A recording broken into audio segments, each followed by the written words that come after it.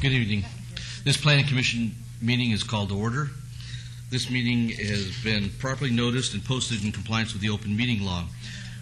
We're live on KCLV Channel 2, and this meeting will be rebroadcast Saturday at 10 a.m., the following Monday at midnight, Tuesday at 5 a.m., and Thursday at 6 p.m.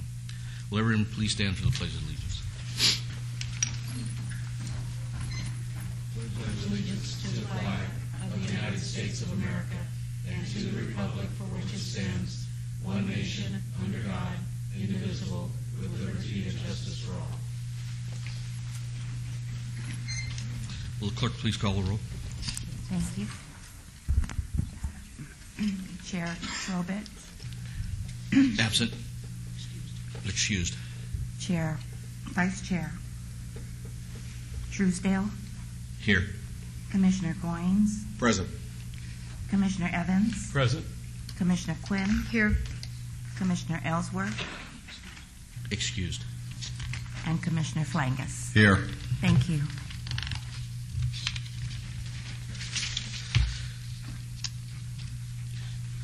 We have a motion for the minutes of September 10th, 2009. Mr. Chairman, move to approve the minutes from the September 10th, 2009 Planning Commission meeting. Any comments, questions? Mr. Chairman, I'll be abstaining because I wasn't present for that meeting. Okay. Please cast your vote.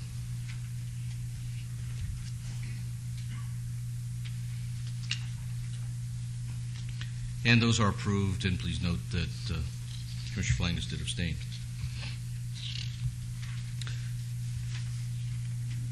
Housekeeping items.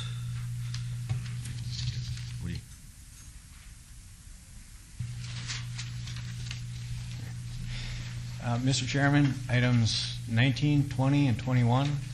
The applicant has requested that these items be obeyed to the November 5th Planning Commission meeting to allow the applicant time to address site issues. And item 24, the applicant has requested that this item be tabled. Any other items with regards to this the Planning Commission has?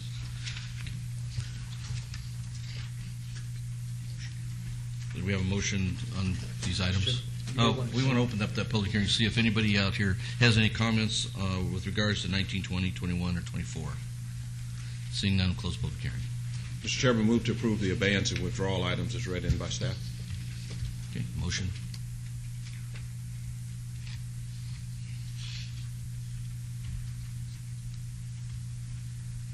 And that is approved. No consent items. Now we go one motion, one vote items. The following items are considered to be, can be considered under one motion, one vote. They are considered routine, non-public, and public hearing items. All public hearing and non-public hearing items will be opened at one time. Any person representing an application or a member of the public or a member of the Planning Commission not in agreement with the conditions and all standard conditions for the application recommended by staff should request to have that item removed from this part of the agenda. Item 6 is going to be removed, has been asked to be removed. Item 7, WVR 35710, applicant owner Montecito Partners LLC, for a waiver of Title 19.12.040 to allow a 394 cubic foot utility box to be set back 0 feet from the public right-of-way with no requirement of landscaping, where 3 feet of landscaping is required at 6505 Grand Montecito Parkway. Item number 8, SUP 35734, applicant Jeweler Manufacturers Exchange, Inc., owner Durango Commons, LLC, to add a jewelry store Class 3 use to an existing jewelry store at 8550 West Charleston Boulevard. Item 9, SUP 35755, applicant United States Veterans Initiative, owner 610 LLC, et al., for a proposed social service provider at 610 North Las Vegas Boulevard. Are there any items that anybody else wish to have pulled from this item or anything? Okay. These items are listed at public hearing. Anybody here wish to speak on these items? Seeing no one, will close public hearing. Motion. Mr. Chairman, move to approve the one motion, one vote item subject to all staff's recommendations and conditions. Please cast your vote.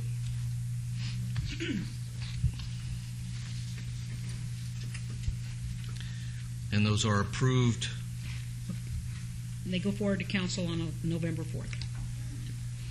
Item 6, GPA 35729, applicant City of Las Vegas, owner Live Work LLC et al., to amend the master plan of streets and highways and modify map 2A of the transportation and streets and highways element of the Las Vegas 2020 master plan to add a secondary collector to connect Bonneville Avenue with Clark Avenue between Casino Center Boulevard and First Street, and to reclassify Bonneville Avenue from an 80-foot secondary collector to a 125-foot parkway arterial between Casino Center Boulevard and Main Street. Good evening, Chairman and Commissioners. My name is Greg McDermott. I'm with the City of Las Vegas Public Works Department representing this application. This application is a general plan amendment, as you described, to amend the city's master plan of streets and highways. Before I go much further, just to orient you with where we're at north is towards the top here. This is Bonneville, this is Clark, Main Street, and Las Vegas Boulevard. This amendment tonight deals specifically with this new connector road between Clark to Bonneville, and to amend the right-of-way width on Bonneville between Casino Center and Main Street, to amend that to a parkway standard, 125. It's actually 122-foot right-of-way. This amendment, we feel, will provide for better linkages and connections in the downtown area, to allow for better access through the downtown in an east-west fashion. The goals of the project are, like I said, to provide better connectivity through some of the redevelopment areas that are occurring downtown, through Symphony Park, the RTC's Bonneville Transit Center, some of the other redevelopment projects that are occurring, and along with the residential developments that have occurred and will be occurring. Before I go much further, that kind of sums up the amendment. What we have is an actual project that is under design right now, and it's the first phase of a project. It's called the Bonneville-Clark Couplet System, and this kind of gives you an idea. This is a different perspective here. Las Vegas Boulevard north is this way, and Main Street is clear down that way. But what it is, it's Bonneville running one-way eastbound, Clark one-way westbound, with the connector and the two-way traffic down on Bonneville that connects into Main Street. I'll give you a little perspective on what the project is within these rights-of-way, the existing rights-of-way. We're looking at actually in portions narrowing up the roadway. Currently, the pavement is wide enough for 4 lanes of traffic. We would narrow it up a little bit to allow 3 lanes of traffic with bicycle lanes, a little bit wider sidewalk areas, trees, street lights that adhere to the city's downtown centennial standards. Let's see. And then this is the first phase, like I said, of an overall plan. This is the only phase right now that's currently funded. And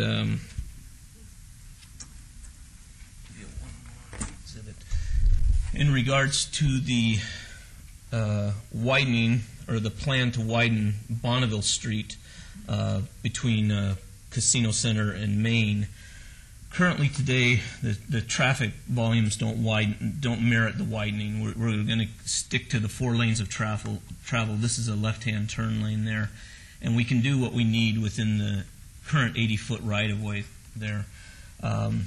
As demands increase downtown, as the warrants become available, this amendment would allow us to widen that portion of Bonneville to this 122-foot standard, giving us more room. Now, at this time, we want to be clear that we don't have any intent on project right now, I guess, to widen to the 122. We simply want to put it on the master plan of streets and highways. Our city attorney's office has advised us, that this is no announcement to condemn or begin any right-of-way acquisitions in this area. It's just a plan, as we've done a lot of times before.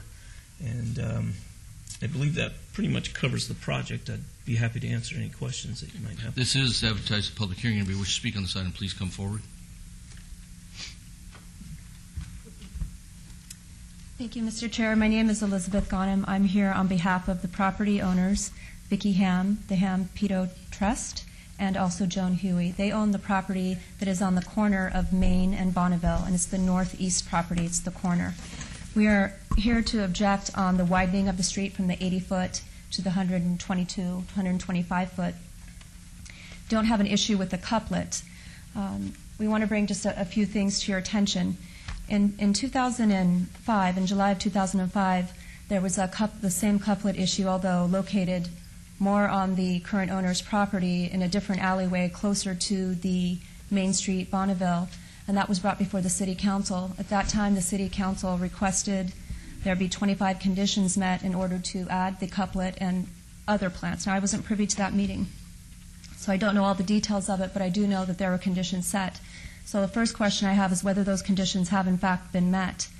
Additionally, I feel that since we have the city stating that they do not have any plans for any projects, we feel that there's no necessity in widening the Bonneville streets from the current 2-lane each way to the 3-lane. Because what that does is it takes over, we believe, although we don't have the exact measurements, 50% of the corner lot.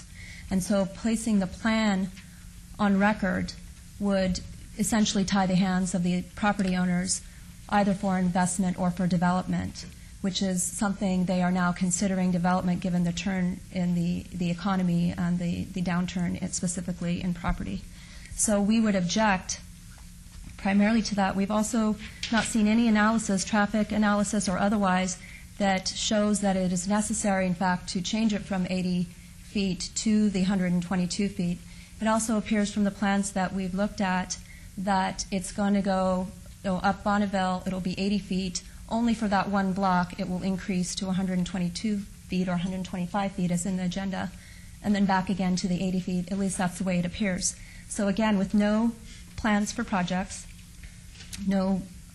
apparently no funding being obtained, we're wondering why, in fact, that's being added at this time, which will affect deeply the property owners.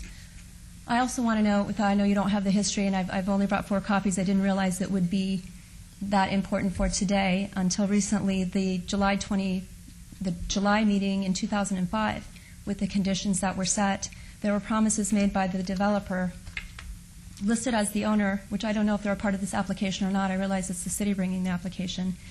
But the same. Listed by who? The owners are listed as LiveWorks. They're still involved with this project? Yeah, I believe they own the majority of the property, but they don't own the corner lot and the adjacent lot to that property. So at that time, they were the ones applying for the couplet and made certain assurances that it would not, in fact, impinge on the property owners. And now we have the couplet moving, but a widening of the streets, which I don't think was part of the plan before. And we're questioning the necessity of it and whether the rest of the conditions set out by the City Council have been met. Perhaps they expire after time, I'm unaware of that, but whether those have been met and the Do you have a necessity copy of of widening those it. that you can give the clerk? I do. I have That way 4 go on the copies, record. or 3 rather, that I can give you. Thank you.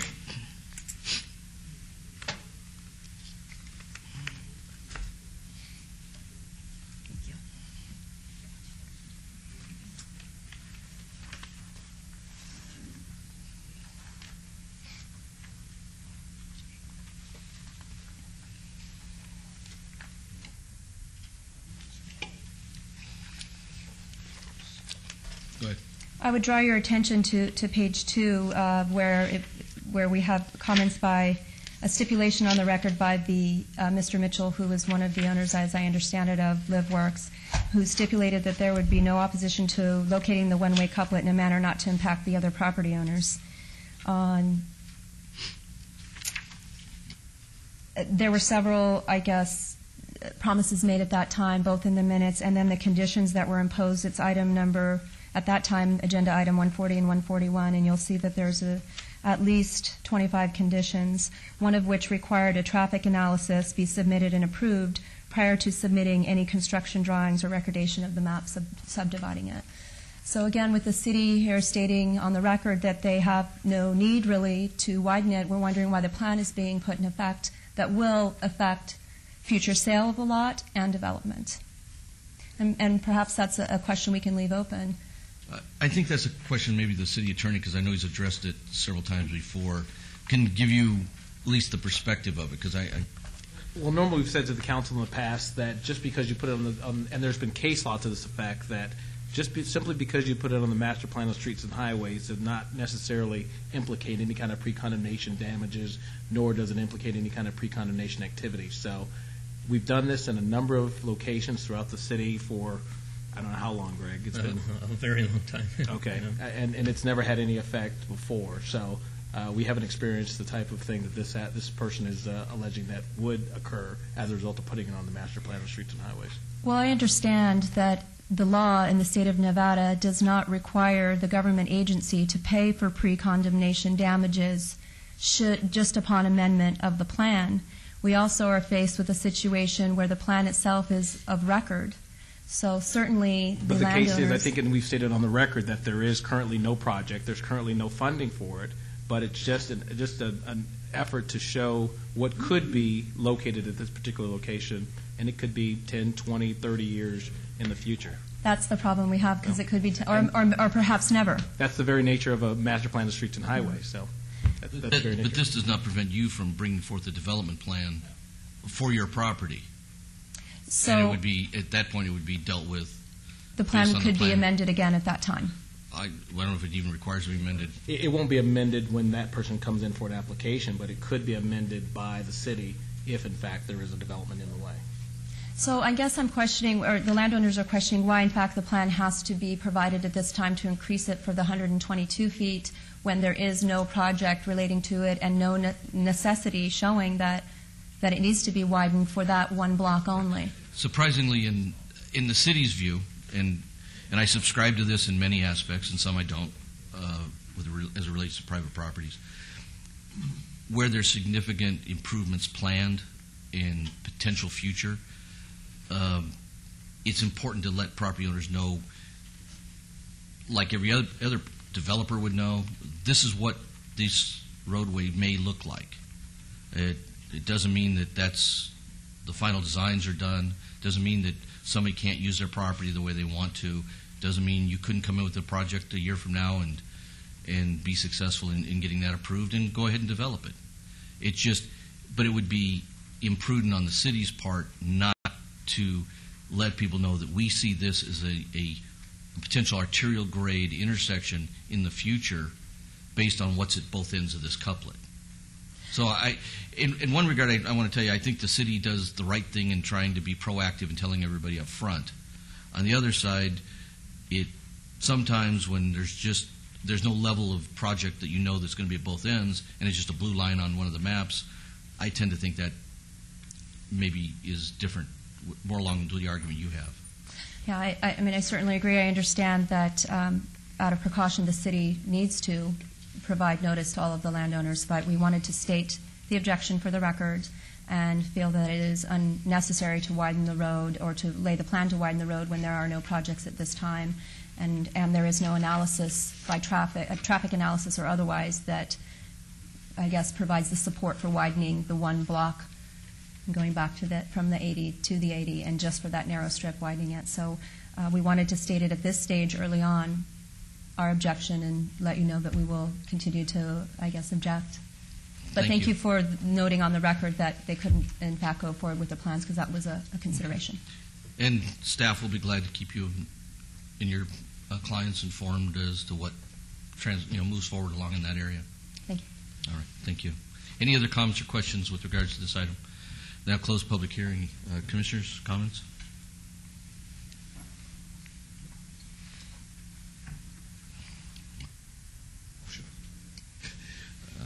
Yeah. Mr. Chairman, move to follow staff's recommendation for approval of GPA 35729, substar staff's recommendations and conditions. Cast your vote.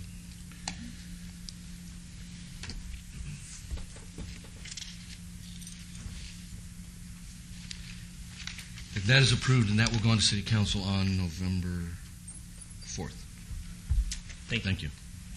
Now we go to public hearing items.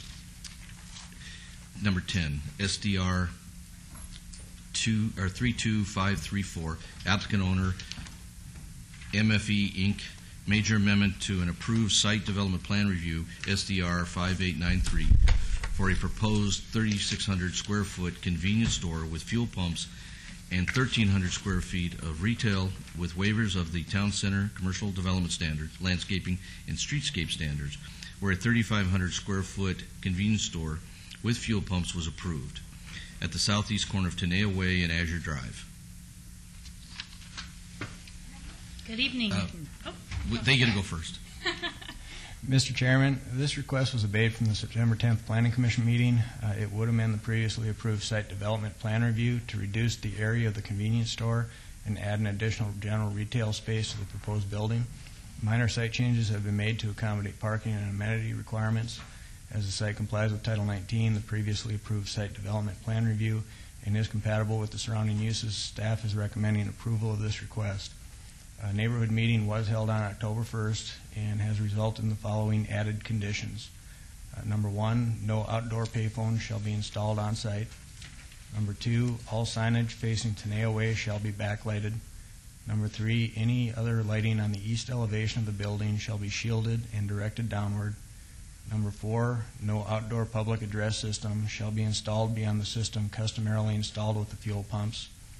And number 5, the site shall be chemically treated to reduce the number of insects prior to grading.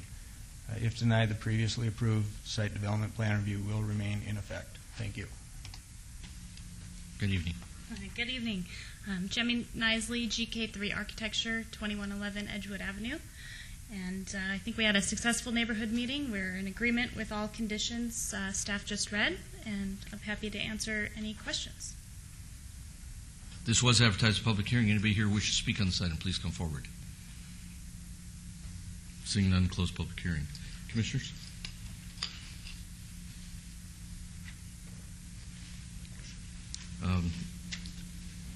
Explain in the public, or in your public meeting, did everybody address the size? And I mean, this thing grew much larger than what it was originally anticipated. The neighbors had spent a significant amount of time working with the previous developer, and when they saw a new applicant, they just wanted to review the site and make sure that the conversations that they had with that developer, those issues were addressed with this design. And one of the primary concerns was that the building is located in the northeast corner of the site, and that the lighting and that was not a nuisance to the neighbors. So our design did meet those requirements, and the neighbors were happy with the way that this design addressed the previous concerns that they had had while working with the other developers. So I think it was more of wanting to know and be aware of what was being proposed for the site before supporting a new application. The size was not their concern. It was the location mainly of the building on the site. Now, this shows plaza area on the north side of the building. Yes. And I suspect that's outside seating, planned for outside seating potentially? Benches and that type of thing, yeah. Not like a restaurant type seating. Because, I mean, I look at this and I still see a pretty intense site. But, you know, that's why I was curious to what the other comments were raised by the neighbors. Their issues were also sound, that loud music wouldn't be played. Like, for instance, a Terrible Herbst at the pumps has music and TVs playing continuously. So lighting and noise and location of the building were the concern. The size and the function of the site were not. What kind of who's the convenience operator here? It's going to be an Arco. Okay. One of the neighbors did request diesel. It's not Terrible Herbst? No. Arco? Okay.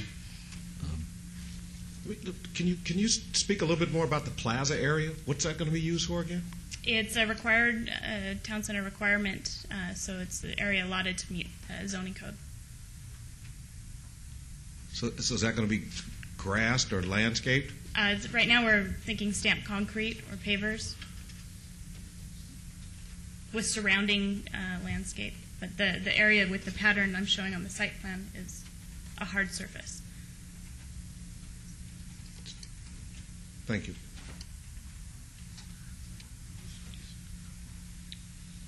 Commissioner Flangus, you have any questions? If there are no other questions, motion. Mr. Chairman, move to follow staff's recommendation for approval of SDR 32534, subject to all staff's recommendations and conditions.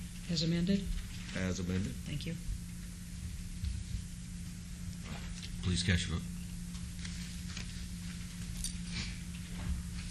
And that is approved, and that will go on to City Council on November 4th.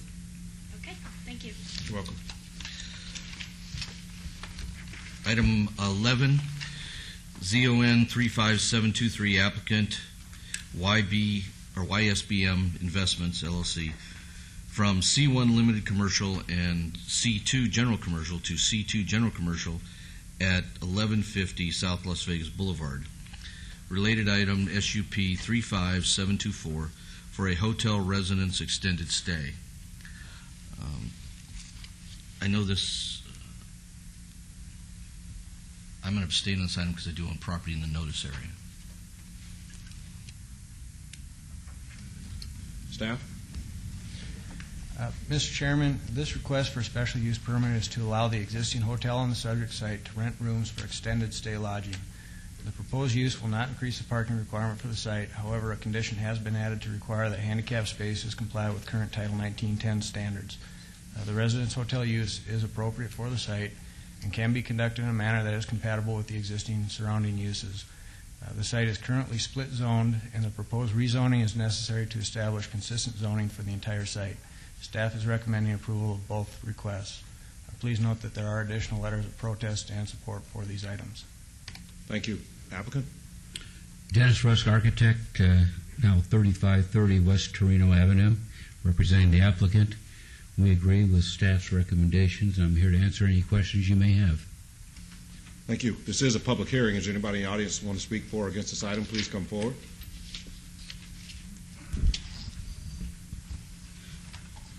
Good evening. Mike Ganson, 1100 South 6. I have a question. I was wondering, the extended stay designation, will that allow people to stay there that would receive assistance from any city, county, state, or federal assistance? We'll get an answer for you. Applicant?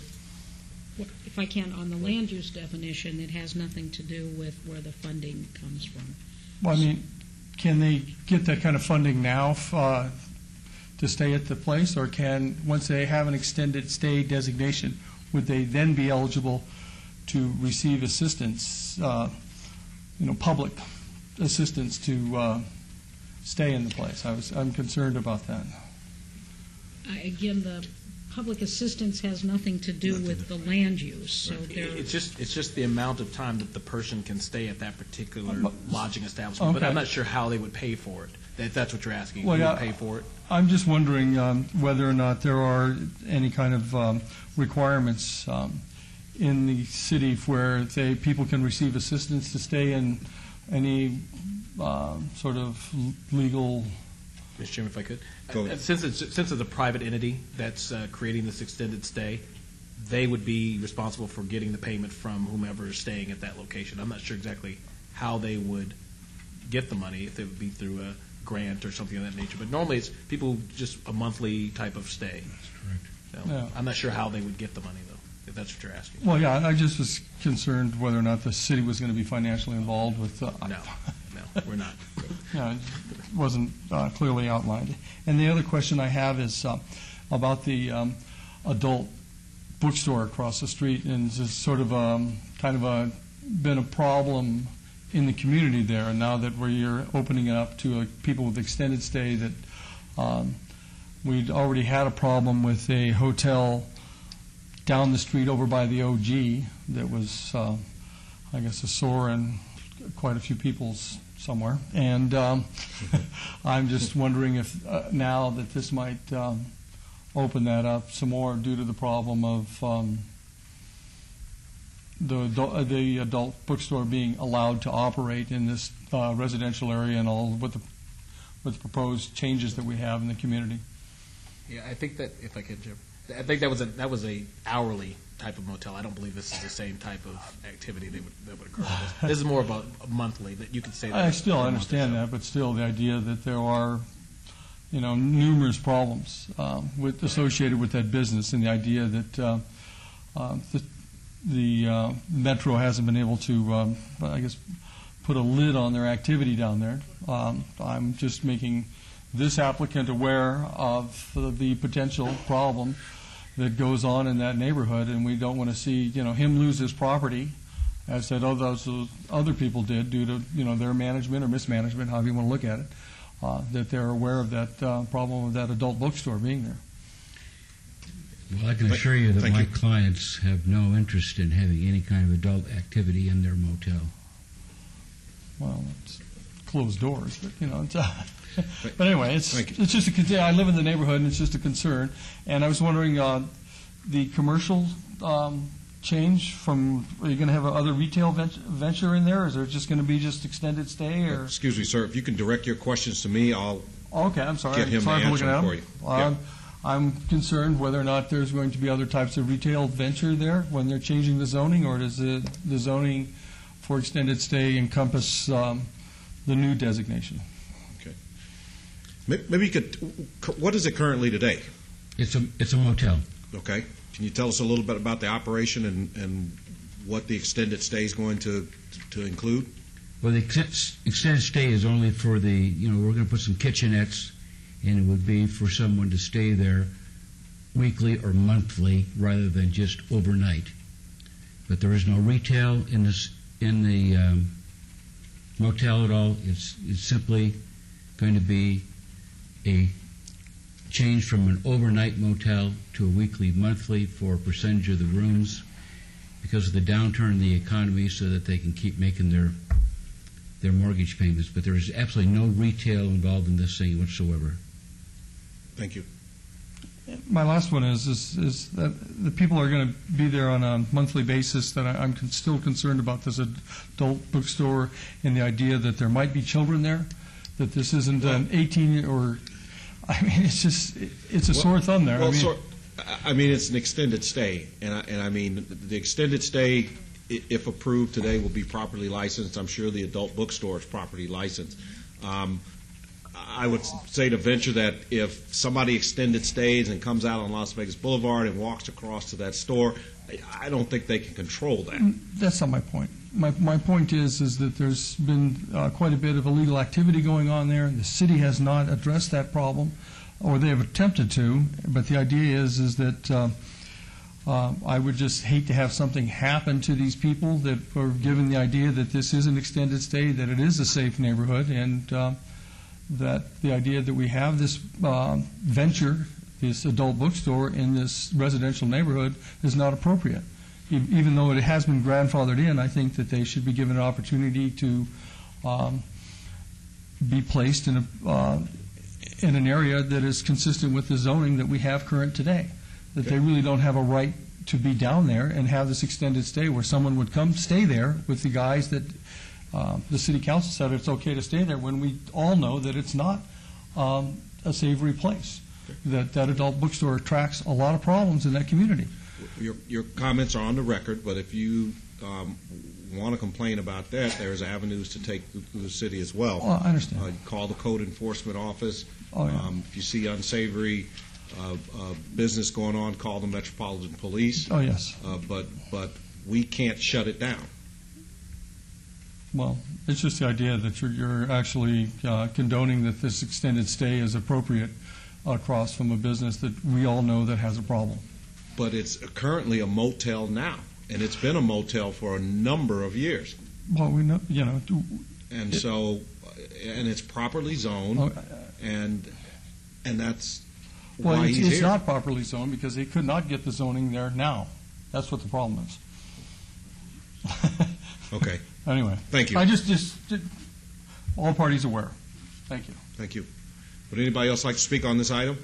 Any of these items? Chairman, maybe while she's coming up, I think if Margaret can correct me too, if I'm incorrect, the C2 zoning gives them the right to do the extended stay, but it's properly zoned C1 for the motel that currently exists there. Currently, the property is split zoned, and so we're trying to correct that problem. I believe the use is allowed in either C1 or C2. So the rezoning is not because of the use, it's because of a problem with the property. It's principally housekeeping to make it all. Yes, ma'am. Veronica Holmes, Litvak. I have a couple of questions because this is the first I'm hearing of this, and I did not receive notification for some reason. When they Your say address, extended, please? 2005 Pinto Lane. Thank you. When they say extended stay, is this weekly or monthly? And what are the rent rates going to be? And is this open to tourists or locals? Is this going to be low rent housing in actuality? Or I mean, there's a lot of questions I'd like to ask since we have a great deal of investment down on Colorado Street right around the corner from it where we operate our businesses. Okay. I'll ask the applicant. Do you know the rates? I do not know the rates, but it's just weekly, monthly. Okay. And it's for tourists as well as, but it's not meant to be any kind of low-income housing or anything else of that nature. It's a motel that is extending the stay from overnight to either a full week or a full month, but that's the extent of it. Okay. So is it for locals or tourists? I think he said both. Is it like a budget suite? No. Is that where we're going? No, it is not. It's just a motel that's going to have, instead of overnight stay, weekly or monthly stay, principally for out-of-towners and tourists. It's not meant for locals unless they become homeless and need a place to stay for a month while they get themselves reorganized. But it's only for a maximum of a month. It's weekly, monthly. So when he says... When you said, yeah, I think I'm on top. I think you're going to ask that Yeah. question for me. So when you say homeless and stay for a month until you get back on your feet, I mean, explain that a little bit more, What I'm talking about is please. a transition where someone's lost a house and they're waiting for an apartment to get open, that type of person. So isn't that going to require some money? Do you have a does one check into this just like any motel or hotel? Is there a application process or something to stay for a month? Do you do a credit check or a background check or anything like that? Is there on-site security going to be on this property?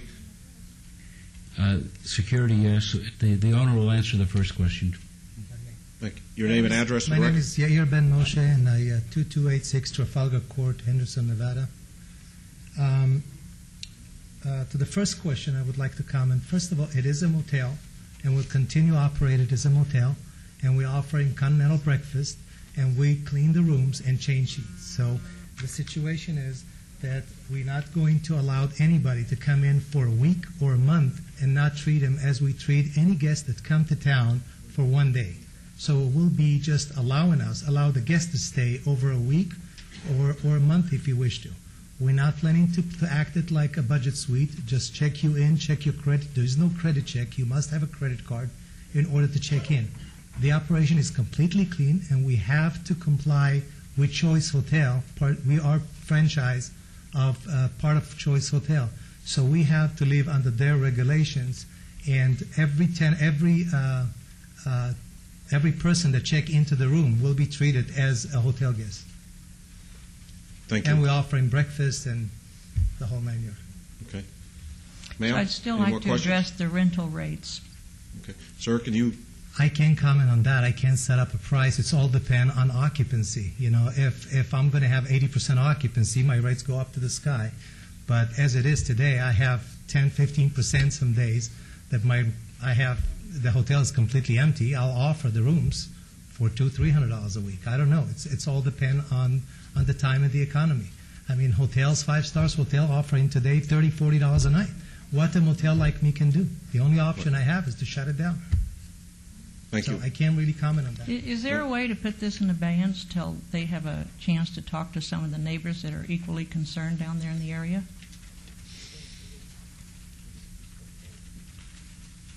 Well, I think it's been properly noticed. I personally don't see much opposition to it. I don't have a feel at this time to hold it. I think we should go ahead and act on it. Okay, thank you. What I may do is ask the maker of the motion to maybe put a review on it, maybe come back and look at it in 6 months or 1 year and see how the operation's going. Okay, thank you. Thank you. For your time. Is there anybody else like to speak on this item? Seeing none? Oh, if you want to speak, please come on down, because there's 2 microphones here. You're welcome to occupy both of them. Good evening. My name is Lance Rake. It's Launcerake. I live in the Hunt Ridge area, close to downtown, and I work in downtown on 6th Street. I appreciate the need for extended stay hotels in the downtown area, but I'd like you to keep in mind that this approval could have a detrimental impact on the effort to redevelop and lift up development in the Arts District close by.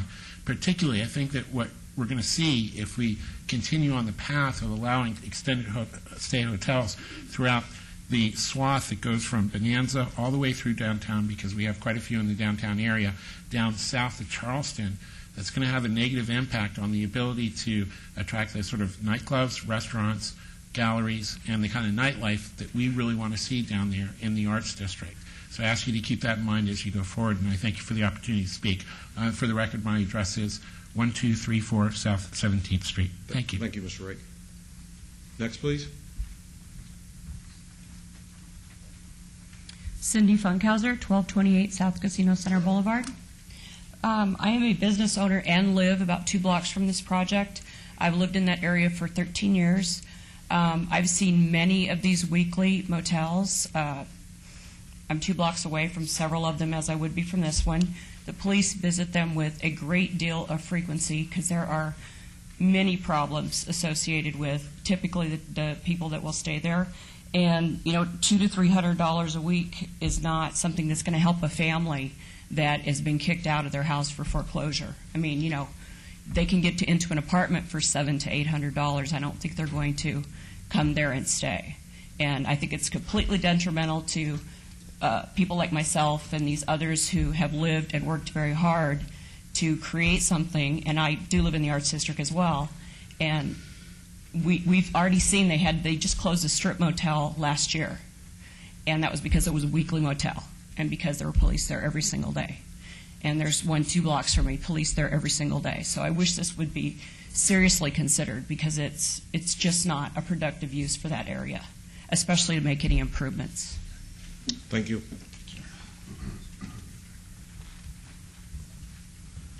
Hello, Steve Franklin, 556 Ellen Way. I also object to the project as well. I also feel it's a little bit detrimental to the area. There is a very solid single-family neighborhood that's a block away from this project, and all I ask is for you to consider this and to kind of do unto others as you have done unto you. And I can just about assure, and I've not done my research, but I can just about guarantee you that there's not one single person on this planning commission that lives within a block or 2 or 5 or 6 of a weekly rental place. And you all have your reasons for that. And I would like to consider that whenever you do your vote. Thanks. Thank you. Would anybody else like to speak for or against this item? Seeing none, we'll close the public hearing. I'll open up to comments and questions from the board. Commissioner Evans? Yes, thank you very much. I had a couple of questions, but I think they've been answered by the applicant, and I can appreciate your application and what you're trying to do. I don't know whether we met once before, but I did meet someone who was associated with the property in the past, and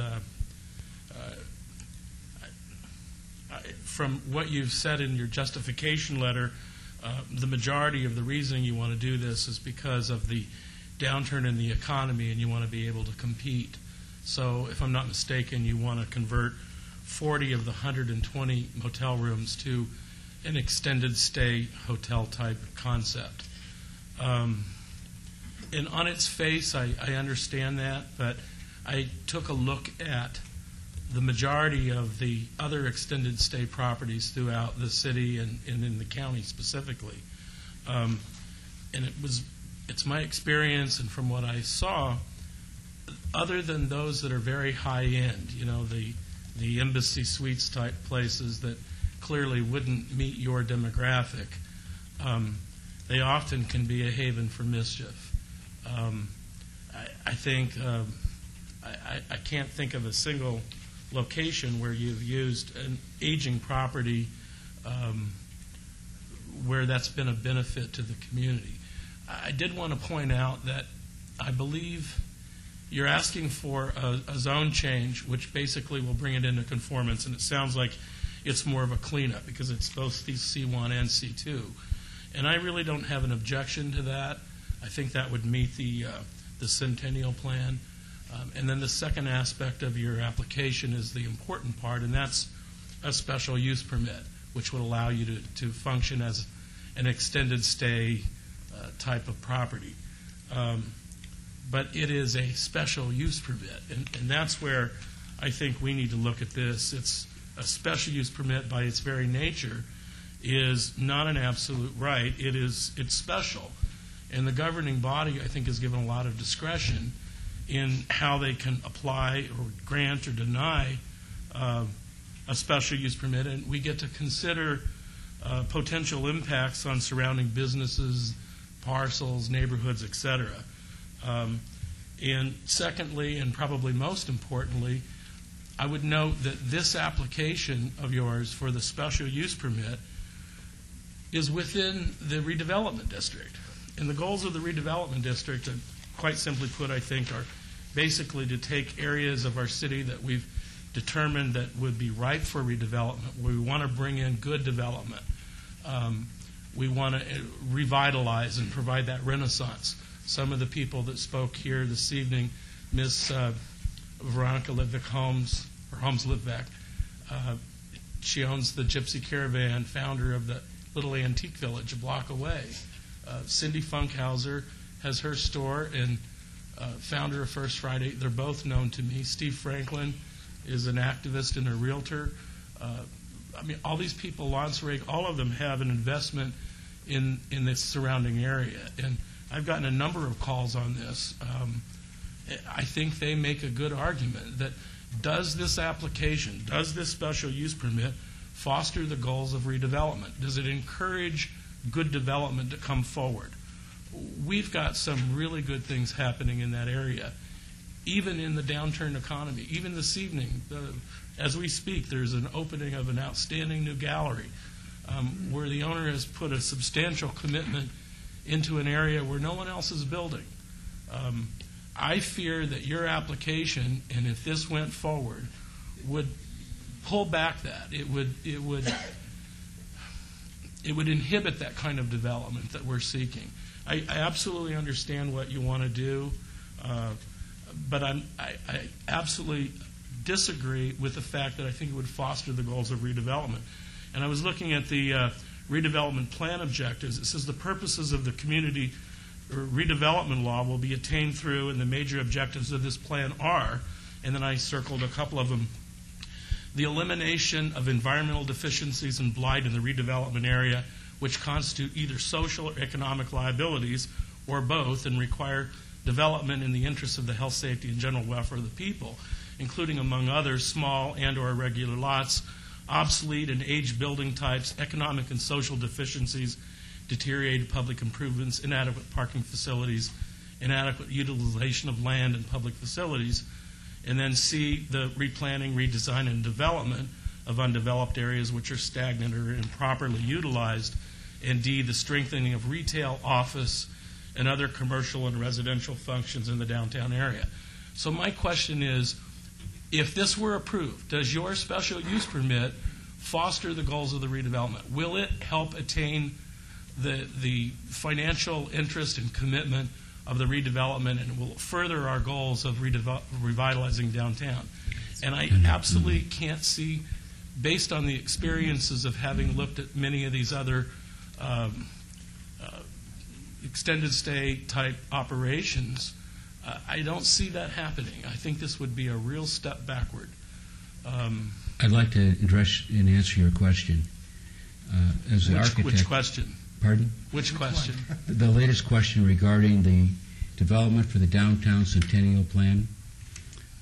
Under my direction with my clients, we have dressed up the front of this facade and added landscaping that's completely consistent and design that's consistent with the downtown Centennial Plan. He's also invested a great deal of money in painting and also, as you can see, this stone veneer to dress it up. They've done recarpeting.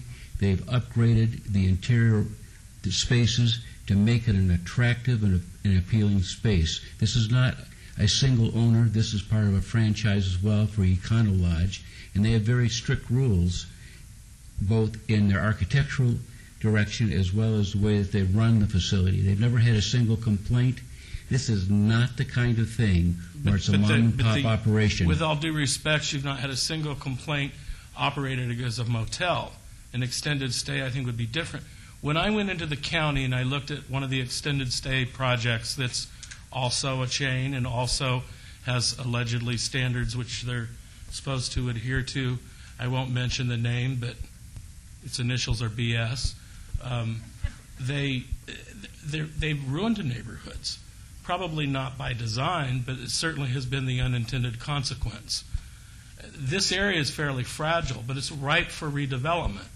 So under the proper economic times, I agree with you. Well, we're not supposed to be able to look at economic considerations. The fact that you're not liking what I'm saying, but I'm just telling you what my belief is. I'm not liking the economy today that's put me out of business. Well, or close to it. None of us do. None of us do. But we should not be granting zoning issues based on the need to succeed in business. If we do that, I fear, and this is my fear, we are going to go down this road, and in a few years, hopefully this economy will rebound, and I think we will have made mistakes. Because over and over again, we're seeing applications that are insufficient, deficient, substandard, but the argument is you got to give us this in order to be profitable. So, I mean, I just don't think from our perspective, from my perspective, you want me to push a button and vote for you. I don't see this fostering redevelopment downtown. Will it help your client? Probably. I would suspect it would. If I may comment on that, please. First of all, I appreciate everybody's complaint and concern because I own property in the immediate area as well, beside this property. And I renovate this hotel, and I purchased this hotel for one reason, for the dirt itself and to redevelop it. My intention is not to run a motel on the strip. I own other properties in town, and I'm not in a hotel business. So you want it in the short term? I bought it as a short term. I bought it 2 years ago. I never had any police complaint or any police visit. I never had any problem on site. Well, how long have you owned it, sir? 2 years. So obviously you bought it after the terrorists were there, and you know. After the what? Okay. I mean, wasn't it I mean, it has nothing to do with his application, but clearly the motel has a history. So absolutely, and has a good history, and it's been part of Choice, and the hotel used to make good money out there. Now, just to be more specific, I put almost $1 million in room renovation. I changed the entire furniture in every room. We put plasma TVs. Believe me, I'm not going to occupy that place with people that will destroy it. I'm not going to put any kids in there. Well, who would stay there? I don't want to argue with you, but who would stay there at $300 a month or $200 a week? Today, I can rent this room per the zoning weekly, without questioning, without showing up here. I can still rent it week by week, and I'm still comply with the law. I'm just coming here and said, I have people that comes to me who would like to stay a little longer. These are people that are in transit. This is people that come and look for a job in Vegas. I have a lot of people from the city center that are going to be out of job in 2 months from now, and they don't want to rent and commit it to 6 months in a hotel. These are construction people. There's nothing wrong with these people. Well, I mean, we have to have. Do you have any meeting space over there, or are you just strictly? No. Okay. I don't have, no.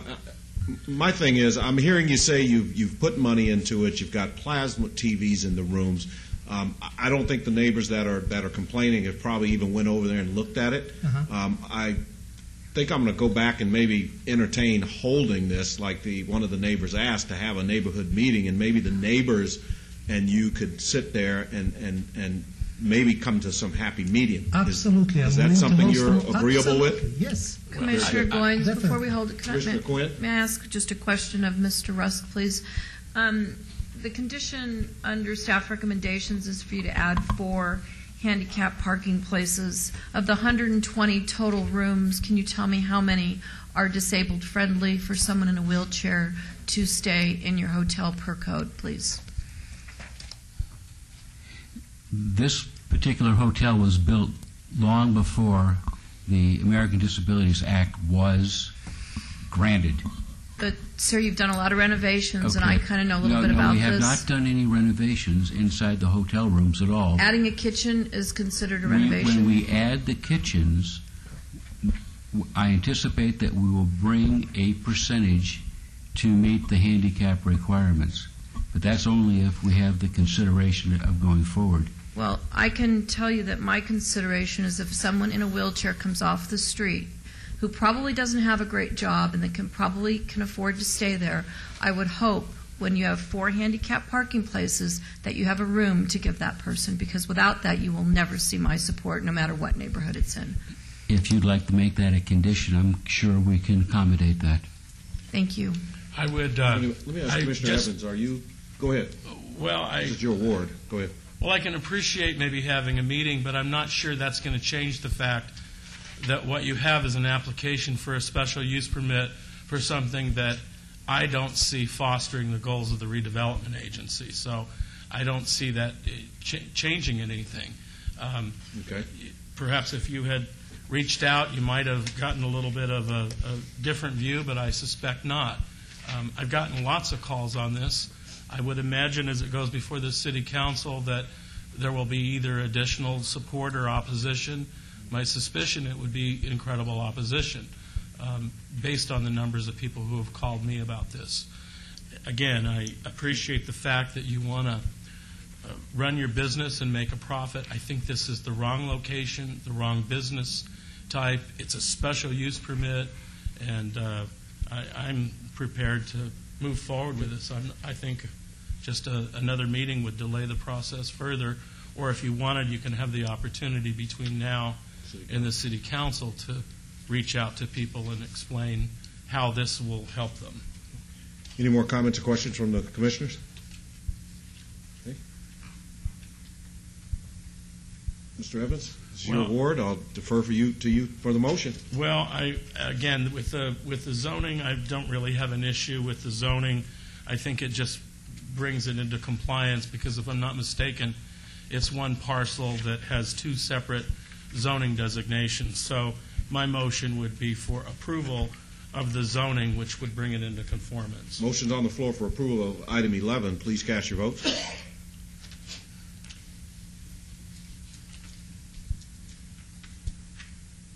And that motion has passed, and that will go on to City Council on November the 4th. And with regard to the special use permit, as I stated, I think a record has been made. I absolutely don't see this fostering the goals of the redevelopment objectives or redevelopment efforts in this city. And as much as I would like to see this gentleman succeed, I think perhaps there are other models that can help you achieve that. So my motion would be to deny the special use permit 35724. Okay. Item 12 is a motion to deny. Yes vote will be to deny the application. Please cast your votes.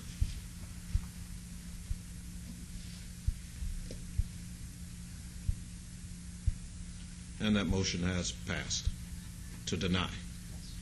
And that also goes forward to council on November 4th. And you actually have, I believe, is Margot, 10 days to appeal?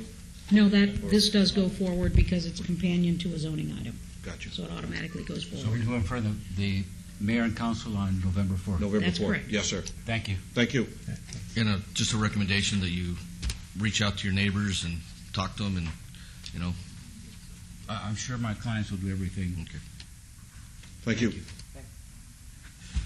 Item 13, VAR 35742, applicant owner Dale and Francis Reese, to allow a proposed 2,880 square foot accessory structure Class 2 where 1,445 square feet is allowed at 6150 Grand Teton. Mr. Chairman, the proposed accessory structure is non-habitable and will be used for storage purposes. As there is no unique circumstance regarding the property that necessitates constructing an accessory structure that exceeds code requirements, staff recommends denial. If denied, the proposed accessory structure cannot be built or will have to be redesigned to meet Title 19 requirements. Please note that one additional protest and one additional letter of support were received for this item. Thank you. Good evening. Yes, my name is Frances Reese at 6150 Grand Teton Drive. The variance was for larger than evidently our house, and as we do have vehicles that we wanted to put into the structure and have a workshop, and the structure would not be a detriment to the area. It would look just like the house. It would be a stucco outside with a tile roof. It would have 3 garage doors. It would be located in the rear of the property.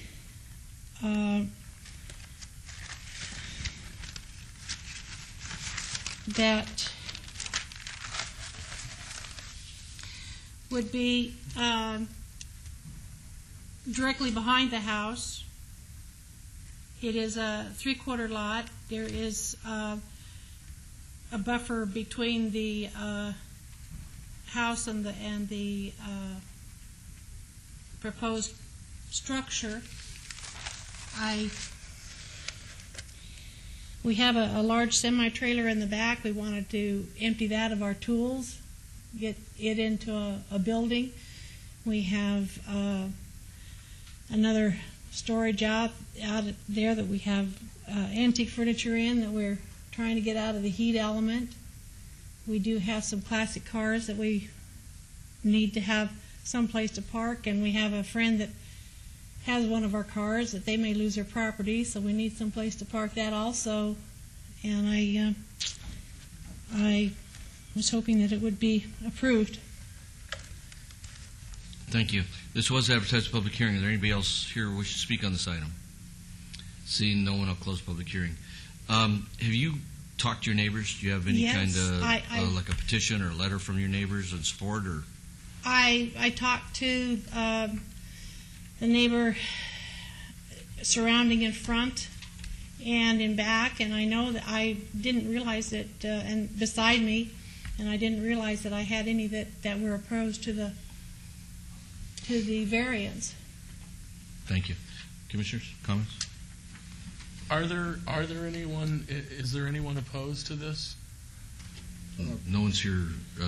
That was my question, because I like the idea that you've stuccoed it, and normally these things I really don't like because they look like sheds, but I saw in the staff report where you were providing stucco, and it does seem excessively large, but if it's not visible and your neighbors don't object to it, I wouldn't personally have any objection. I don't know what We're showing There's two support letters in there with the application. And I believe those 2 are the people right behind where on Ackerman? There's 2 support on Ackerman. Yes. And the one is right behind where we live, and the other one is to the side of where we live. Okay. So we have a motion? Mr. Chairman, I'll go ahead and move for approval of item 13 VAR 35742, subject to all staff's recommendations and conditions.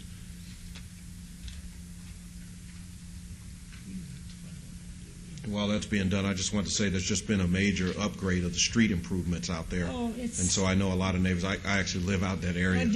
I love it. Like Iron Mountain, but I know it's probably been a long time coming for the front of your house. So I actually pass by your house every day. So, Ms. Reese, that was approved, and it is final action in the absence of an appeal. So good luck. Okay. Thank you.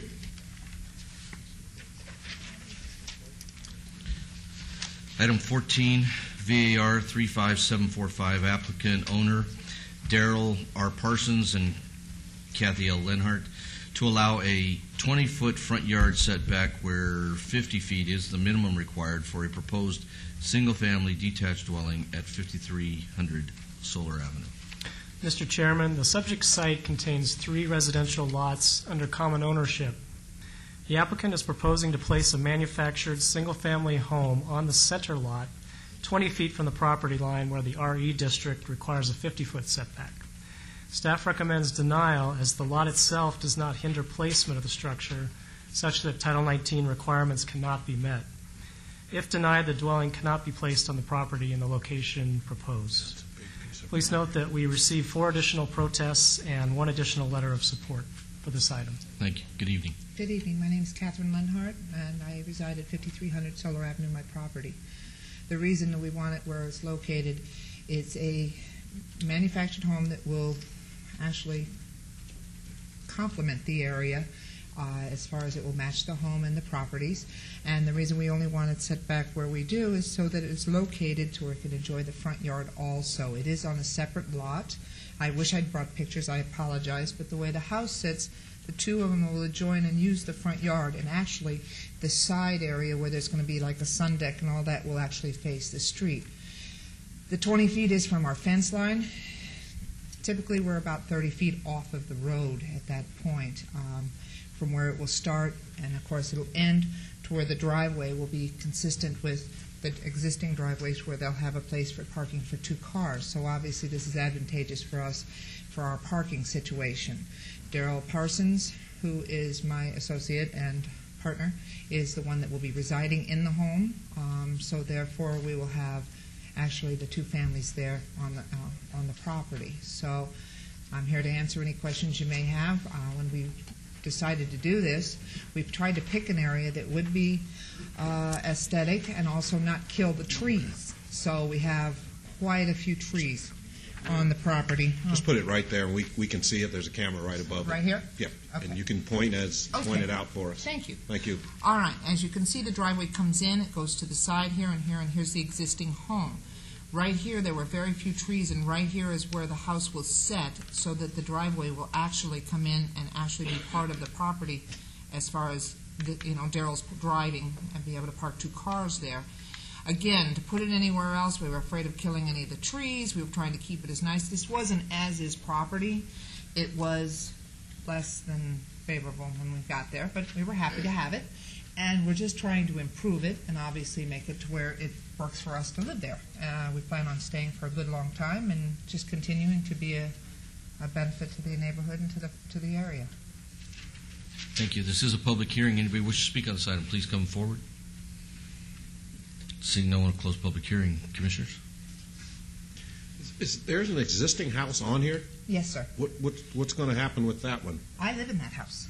And we redid it. We spent about $70,000 on just the home alone in completely, like, changing the kitchen out, and changing the carpet and putting new tile in it, making it pretty, right? And painting it and making it nice. No real structural changes happened on the house, just simply to make it to where, well, when we bought it, to give you an example, the living room had no carpet in it, was bare, completely bare concrete. There was manure on the entire property so deep that I was having fires on the property as it got moisture, just combustible things that were happening. I had to hose. We had to come in and clear the manure up. It was really not in very good shape.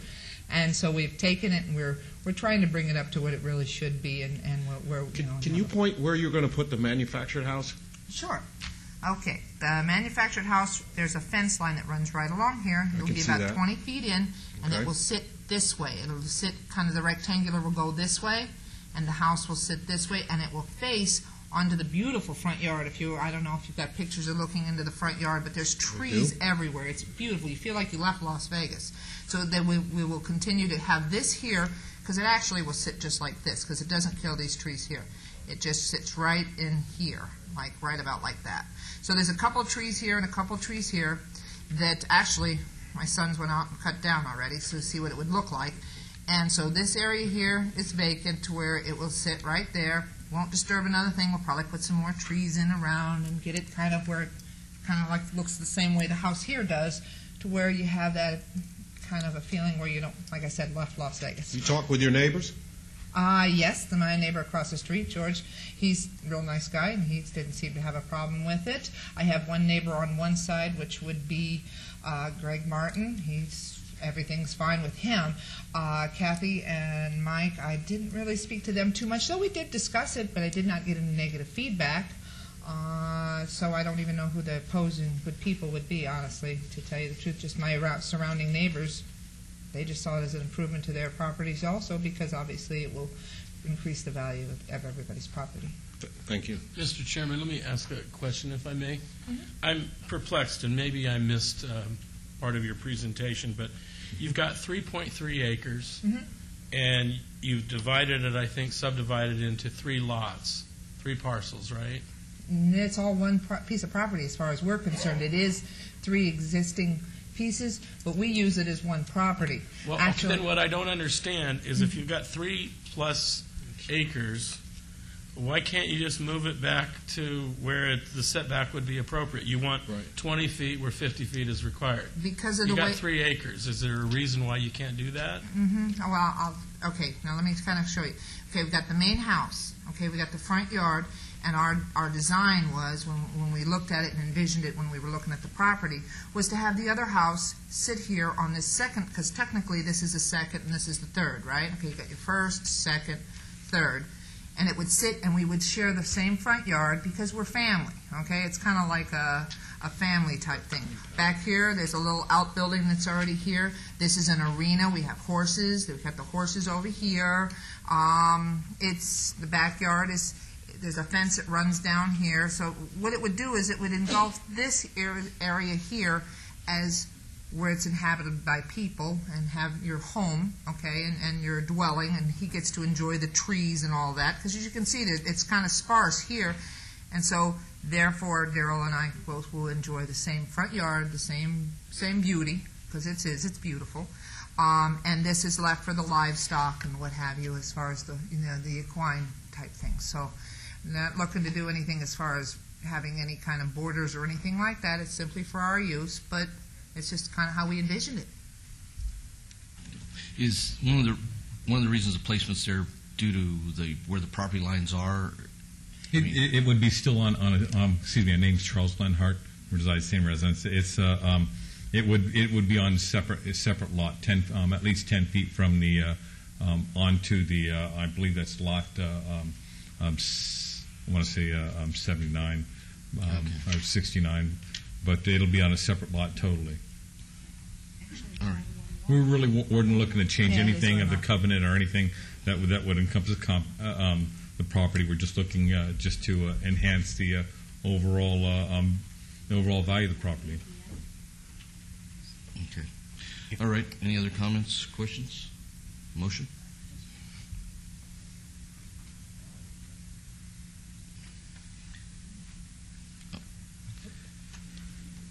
Staff, what was the reason again for denial? They could meet the setback requirements. There's nothing with the property itself that is a reason for them to keep it at, yes, at 20 feet. Thank you. Thank you. More trees.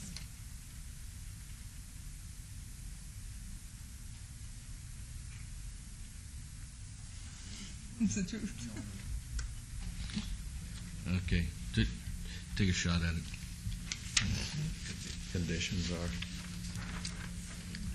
I think what we're wrestling with here is you have such an interesting piece of property, 3 acres. It's a great piece, but it seems like we're squeezing the houses up to next to each other and coming with this setback issue that is not the traditional way of doing this. And quite honestly, with a few of the objections there, it does create some hurdles. Because it just, I'm not sure, from a pure planning perspective, I'm not sure if it's great planning. It may meet your needs, but So that's why the setback issue has been such a concern. I understand. Can I speak? Sure. When you consider that the house is just on the other side of the wall that sits on my property, you probably could be flushing your toilet in one and hearing it in the other one. And that's where I came from living before then. That's where we've got quite a bit of space. It's kind of hard to tell from a picture or from that, but honestly, even if you were to split the properties up, say my grandchildren decide they don't want this property anymore, and so they've decided they're going to sell it, someone could come in and still have quite a good parcel of land on the 1 acre, and the 2nd acre, what would happen is they'd have their house on one side, and they'd even have an outbuilding in the back, and if you did the last one, they'd have to build a house at this point because my arena sits on it. So I understand where you're coming from, and I just want to give you the point that the houses are quite a distance away from one another, and they do technically sit on different lots. But we just consider it all one piece of property, and you're right, it does serve our purpose. Thank you. Thank you. So are you planning on coming back in for house number 3 on the 3rd lot? No, sir. No, sir, I'm not. We just purchased this property. It was our design when we were looking around to have this set up this way.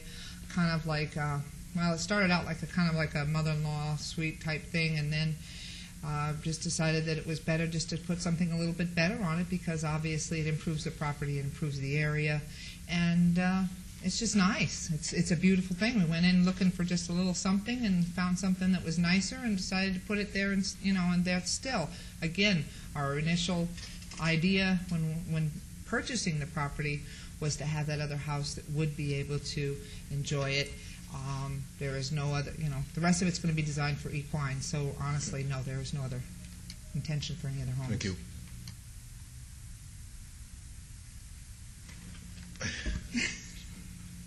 Mr. Chairman, let me take a shot at this. We'll see. I'll live with it.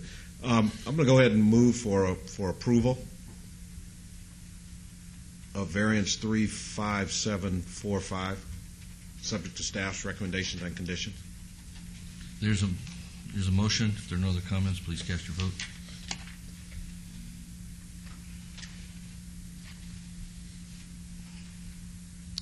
And that is approved. We hope it works for you. That is final action. If there's, in the absence of appeal, you can go forward. Thank you. Item 15 and 16. Related items, VAR 35746, applicant AT&T Mobility, owner Smoke Ranch Center, Equity Partners, LLC, to allow a 112-foot setback where residential adjacency standards require a 185-foot setback for a proposed wireless communication facility stealth design building feature extension at 6000 Smoke Ranch Road. Companion is SUP 35744 for a proposed 62-foot tall wireless communications facility stealth design building mounted at the relocation of 3 existing antennas. Staff. Mr. Chairman, these requests would allow the applicant to construct a wireless communications facility to appear as part of the existing building structure on the subject site. The tower would be concealed as a raised cupola on top of the front stairwell of the building, with the communications equipment located within. The height of the tower has resulted in the need for a variance to the setback required by residential adjacency standards, which staff can support as the tower is located at the front of the building, away from the residential development to the north, and will have minimal impact on the adjacent development. As the proposed use can be conducted in a manner that is harmonious and compatible with the existing and future surrounding land uses, staff recommends approval of this request. Please note that there is an additional protest for these items. Thank you. Good evening. Good evening, Mr. Commissioner, Commissioners. John Wright for the applicant, 6 Sunset Way, Suite 108B, representing AT&T Mobility on this application.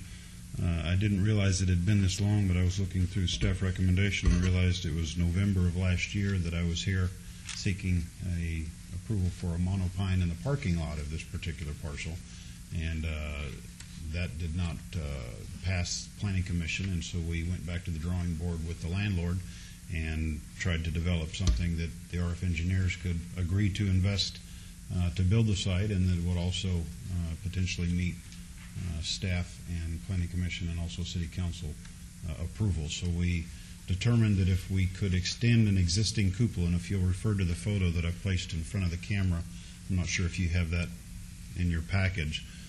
The lower left-hand corner represents what the property currently looks like, and so we simply came in and designed approximately a 20-foot extension to that with the same architectural features, except that it would be RF permeable material so that the antennas could be inside the structure.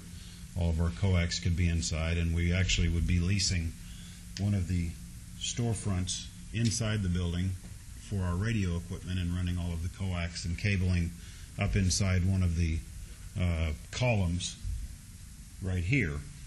Currently, you can't really see it on this photograph because of the lighting, but currently an approval was granted for one of the other carriers to just mount antennas that are kind of side mounted on that existing rooftop, and we would incorporate those antennas into the stealth feature, further cleaning up the existing property. We needed the additional height, or it wasn't worth building the site, so we got the RF engineer to agree to a minimum of 60 foot for the top of his antenna, which this is going to grant us. So I appreciate staff working with me, I appreciate the landlord working with me, and I would appreciate you all agreeing with staff recommendation for approval. I'm happy to answer any questions you might have. Thank you. This is a public hearing. If you wish to speak on this item, please come forward. Thank you. Todd Farlow, 240 North 19th Street. This is nice. I appreciate somebody actually hiding this stuff. But I'm curious, what is that great big empty field across the street at the corner? I think that's junior high school, or part of it, ball fields. Oh, well. Didn't it? You see? Yes. Okay. Well, now I got a problem with that because, I mean, if that's a school, the school needs the income. So. But I agree with you. It is a nicer approach to this. Commissioners, any comments, questions? No, sir. Mr. Chairman, I'll move for approval of item 15 VAR 35746. I think he's got to set a new standard here for these times, because you're actually going from 2 that were exposed, which would have made 3, but now you're going, they're all hidden. Correct. Is that correct? Thank you. It kind of goes towards the theme that Commissioner Evans and I had a discussion at our Planning Commission a year or so ago about building them co-locatable and making them actually architecturally capable of holding it. Done a great job. Thank you. And I would like to make a comment for the record that, in fact, last year, Commissioner Goins, you also brought up the school district, and so that you know, good faith efforts have been put forth on our part. I've been in contact constantly for the year since then, and as of last week, received another email from Clark County Schools that they are not in a position yet to have an opinion or a viable lease to approach to be viable candidates for telecommunications carriers. We've tried and tried. I know that they're short-staffed. I know that they have projects that are taking longer, but we're not able to get through the door at this point, which was the same position we were last year. So I have been trying. I'm just not there yet. There's a motion on item 15. Comments? Please cast your vote.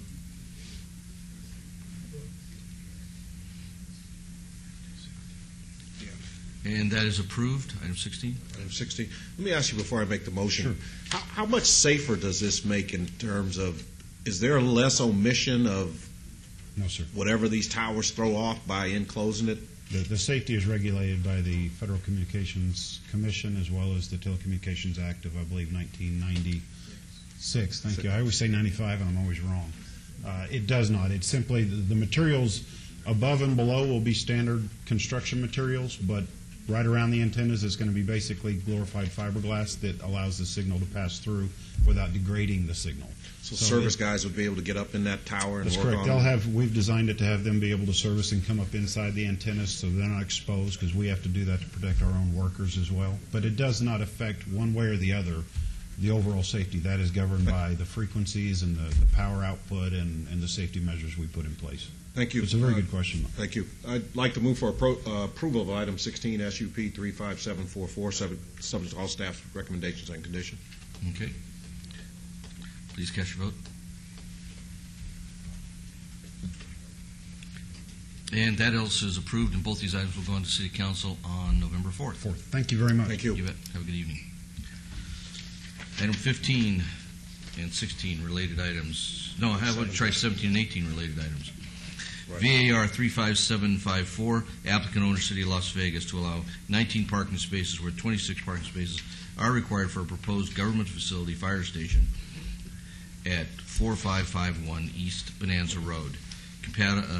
Companion item SDR 35751 for a proposed 7,600 square foot government facility fire station with a waiver to allow 0-foot landscaping buffer between the sidewalk and back of curb where 5 feet is required along the arterial streets, 100 feet and wider.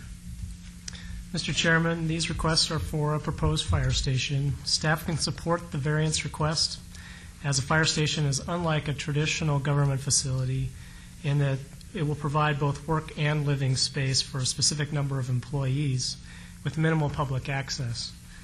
The facility is expected to house no more than 12 firefighters at any time, and the parking provided is adequate. The use of the site for a fire station is appropriate and will be compatible with the surrounding uses. Staff can support the requested waiver as additional landscaping is provided in the buffer areas. Staff therefore recommends approval of both items. If the variance is denied, the associated site development plan review cannot be approved, and a new site development plan review would be required prior to development of the site. Please note that one additional protest and 2 additional letters of support were received for this item. Thank you. Thank you. Good evening. Nice cell tower. Sam Tolman, I'm Architecture Project Manager for the City of Las Vegas and Architect of Record. We have reviewed the staff's conditions. We're in favor of them, and we're here to help answer any questions. This was a public hearing. Anybody wish to speak on this item, please come forward. Seeing no one, close public hearing. I'm looking at the site plan here, and I guess I'm missing where this big variance is, because the plan I'm looking at has got landscaping and squiggly lines everywhere. So, staff, could you explain exactly where this zero landscaping is?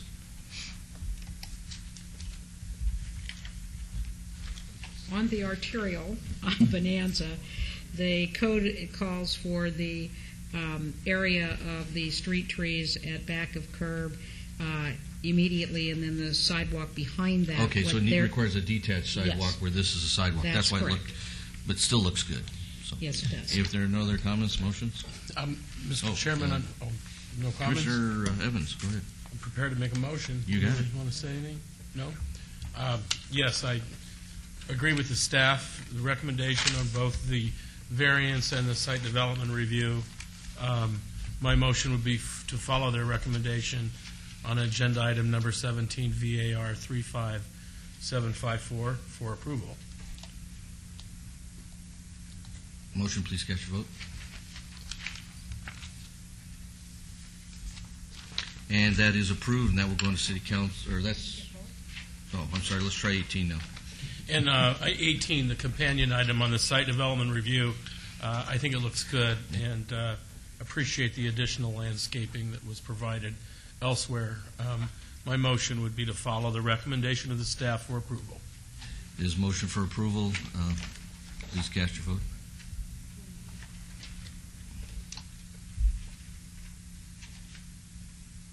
And that is approved, and that will go into City Council on November 4th. Thank you.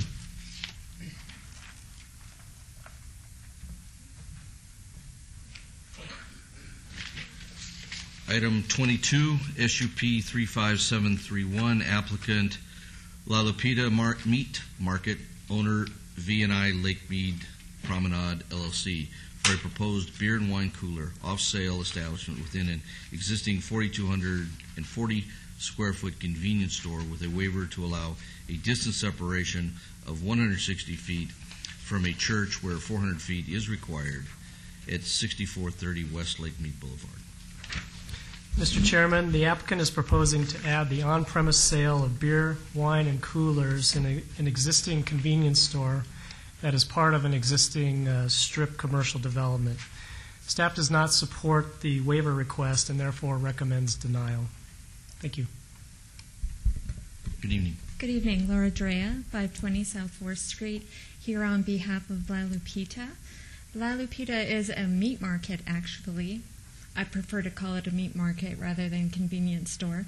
It's been in operation since 2005, and when they opened, they had no interest in serving wine and beer. It was actually their customers that were coming up to them saying, I'm having a big barbecue, I'm having a big Super Bowl party, can I get wine and beer? And the answer, of course, at that time was no. So 3 years into their business, they got their money together to apply for their liquor license. As you can see, it's more of a meat market, a grocery store. They even have a bakery. The checkouts even have the little conveyor belts, et cetera, et cetera. So it's not like a 7-Eleven where people would do a beer run. I think most of the clients are going to have large grocery orders, and this is in addition to that. For those of you that are interested in semantics,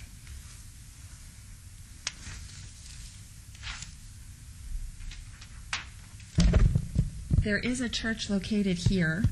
La Lupita is located here. The 160-foot separation that we're talking about is this property line to this property line. So in other words, if I were to parcel off the store itself, it would be more than 400 feet from the church's property line, not to mention the church. The front door of the two buildings can't even see each other. I'd be happy to answer any questions. Thank you. This was a public hearing. Please come forward. Thank you. Todd Farlett, 240 North 19th Street. Yesterday at the council meeting, there was a big brouhaha over one of these things, and my question to staff is this: when they get this special, is there a restriction on the square foot? Is the beer and wine, is it restricted to a percentage of the square footage of the store? That's my question. If I may, Chairman? Director Wiggin. The applicant submits a floor plan, and therefore, if the project is approved, then it is restricted to the area shown on the floor plan. But it is not automatic. But it's not automatic. That's correct. For sure. And then that would be my thing. I wouldn't have any problem, but I really do believe that rather than to turn this thing, because there has to be some mechanism to say you can't turn the entire place over into a liquor establishment. So I would have no problem, but if there was a percentage of the square footage, if it was limited to a percentage of the square footage. Thank you. And I think that's the intent of the applicant in the event. Anybody else wish to speak on this item? Seeing no one, close public hearing. Would you like to respond to that? To the square footage, we're just going to use the existing coolers, half of which will remain soft drinks as they are now, and maybe take one or two of the existing coolers and use it for beer and wine. And I'll also mention that we have no problem with the condition to not have the single sales. Okay. Commissioner Glantz? Just real quick, I was in there today and at the store, and I talked with Jocelyn and I believe Ivan, yes, the manager. And you're absolutely right. It is a small portion in the back where they're just going to put beer and wine. It's a pretty unique little store, Hispanic store. I was very, very impressed with the cleanliness of it, and it is truly a meat market. I actually left out of there with a spare ribs, rice and beans, and some tortillas myself. And yes, and so and they actually cook hot food in there, and it's a very unique store, and it's a very small portion. It's family. When I was in there today, a lot of families, a lot of kids with their moms in there getting groceries. So I think this will actually complement the store as well. So with that being said, I just I would echo that, Commissioner. I think there's a disconnect somewhere where we have what's considered a grocery store and right. a convenience store. And if I'm not mistaken, this is just shy of the square footage that would be categorized as a grocery store. Yes. And I don't know, other than square footage, how that's determined, but I know there are a number of these smaller stores that, like this, that have a significant produce aspect to it, and in this case, a meat market. And I think it would be a real disadvantage to not be able to compete. In this case, just beer and wine, meeting all the standard conditions, et cetera. Versus a convenience store where you talked about making a beer run. I think it's just an incidental use, and I too don't have any problem with this at all.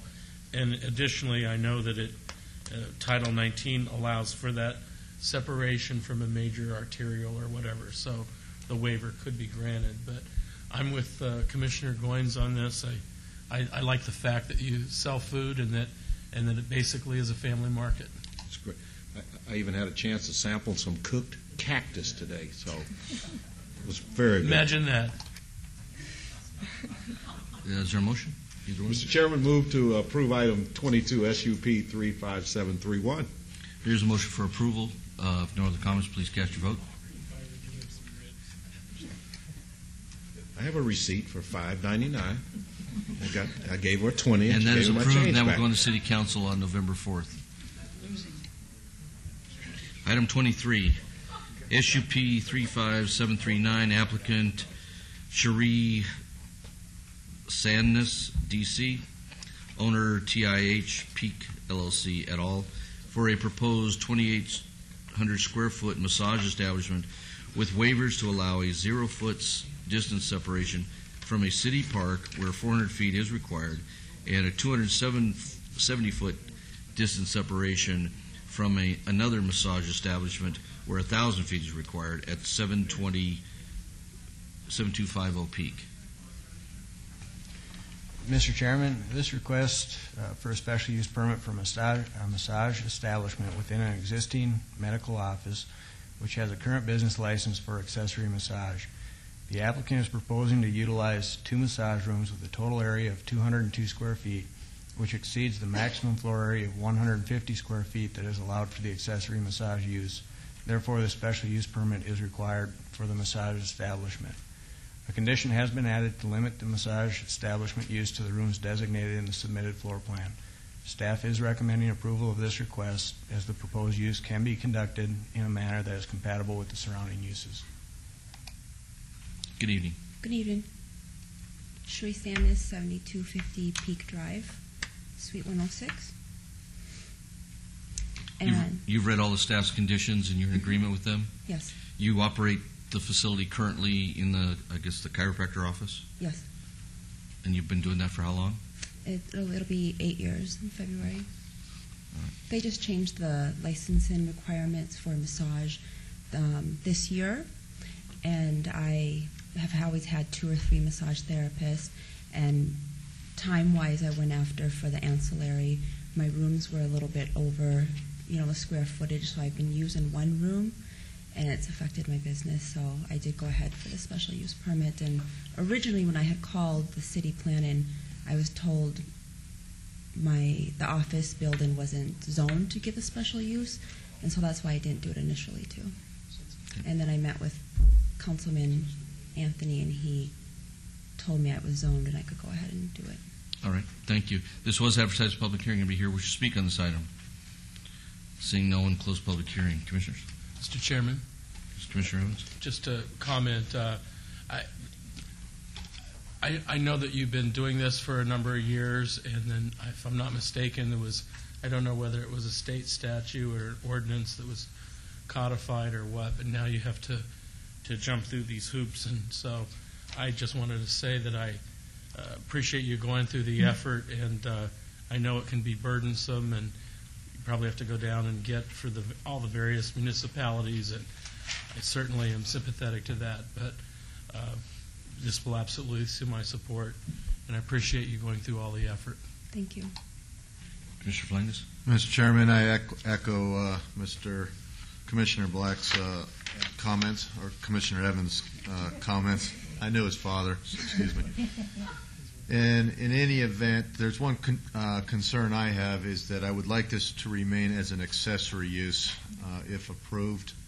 I'm not sure whether or not we can do it that way, but That's how I'd like to see it go, because I don't want to see her closed down and all of a sudden we have a massage parlor in the area.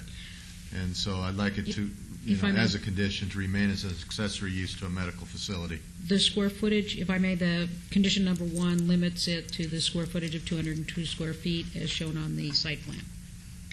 So they cannot change that without going through another public hearing.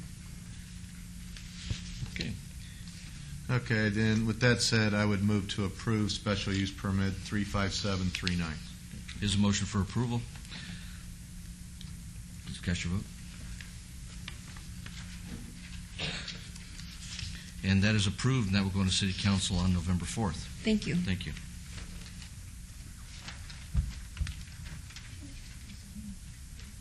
Item 24, TXT. How about 25?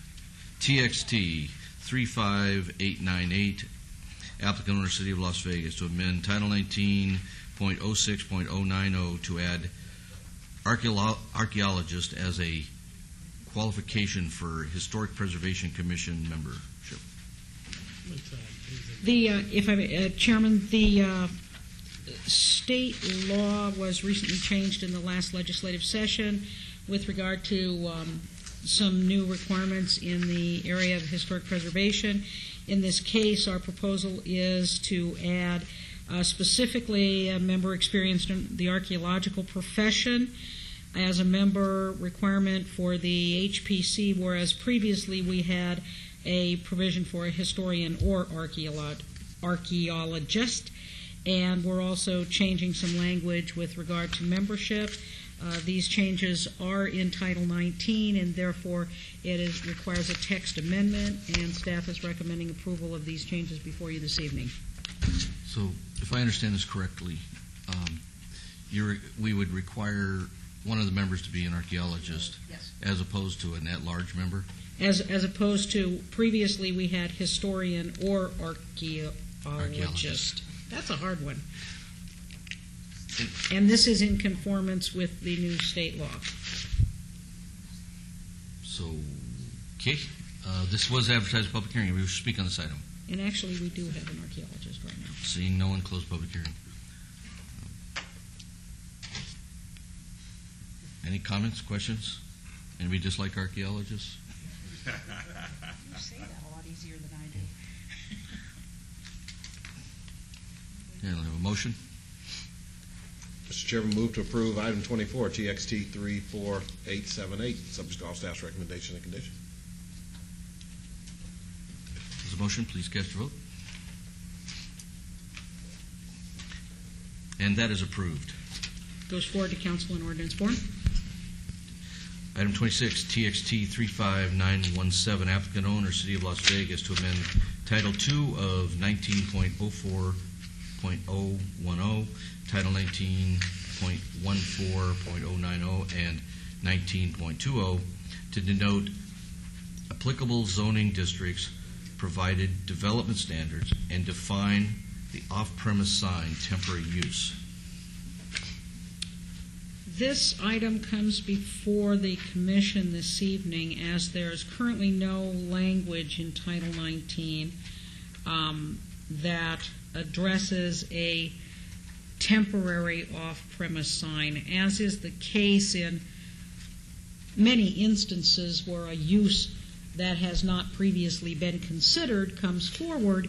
Then a proposal is made to amend the code to address a type of use that has not previously been considered.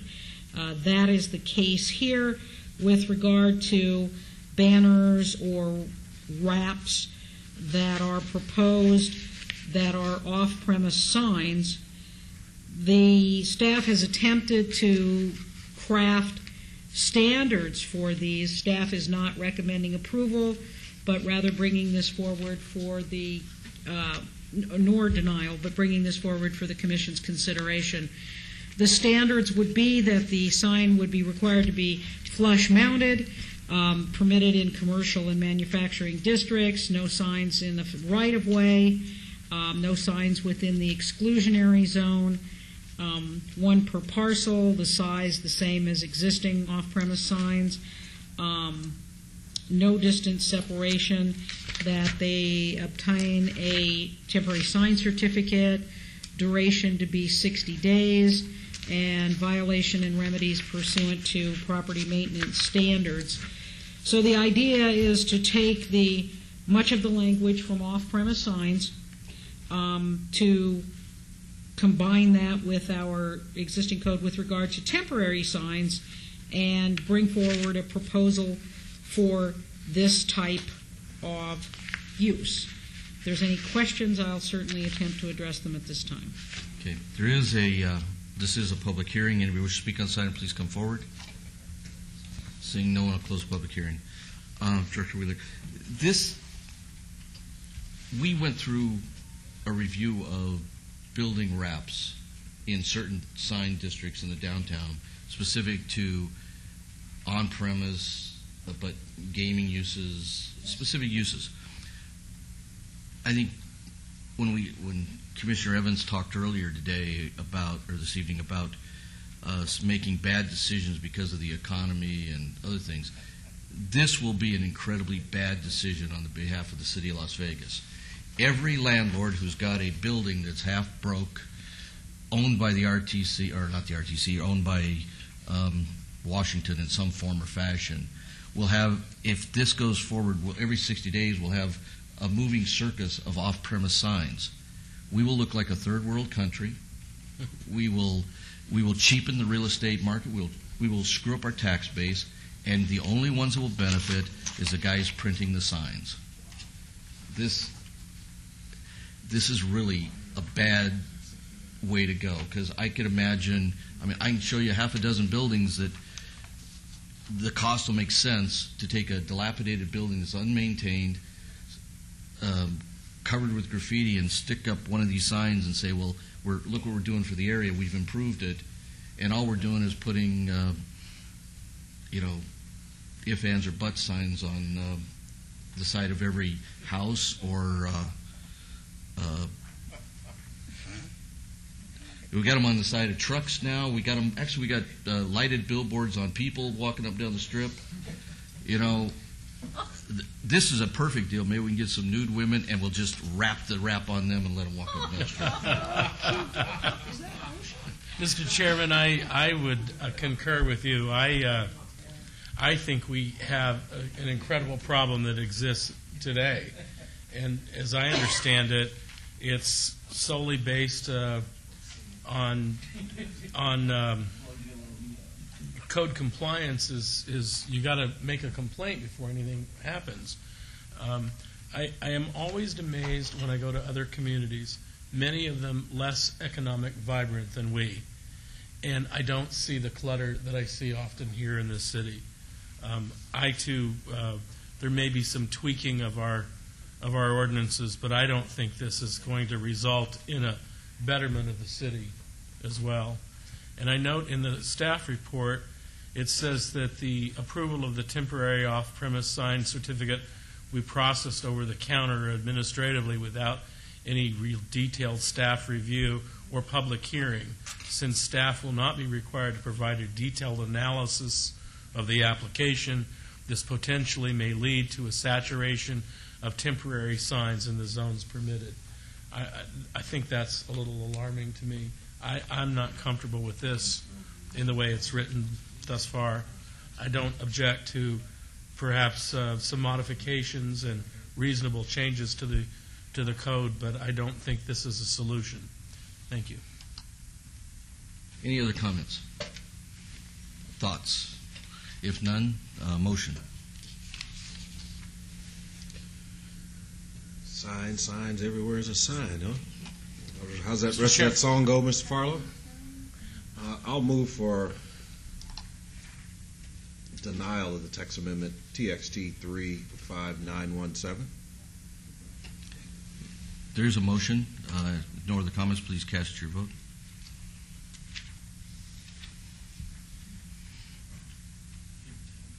And that will go on to City Council with a recommendation of denial, I believe, right? And now we get to that wonderful time of the evening called citizens' participation. Public comment during this portion of the agenda must be limited to matters within the jurisdiction of the Planning Commission. No subject may be acted upon by the Planning Commission unless that subject is on the agenda and is scheduled for action. If you wish to be heard, come to the podium and give your name for the record. The amount of discussion on any single subject, as well as the amount of any time any single speaker is allowed, may be limited. So, Mr. Farrell, do you have anything to say? You want to hold up a sign? Then we're done. Meeting adjourned.